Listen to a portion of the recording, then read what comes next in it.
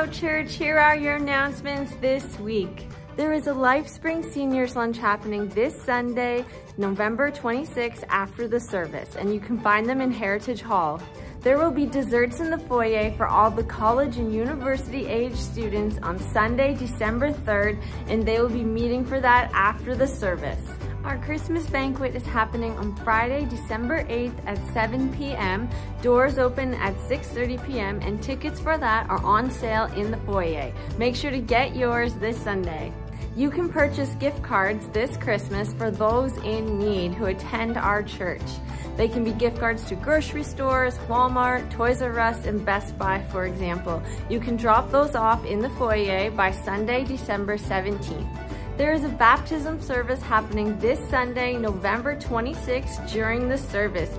Just a reminder to those who watch online that the service will end after the kids portion of the service is over. So if you're watching online, the service will be ending there for you as we won't be recording the baptisms. That's all of our announcements for this week. We'll see you Sunday.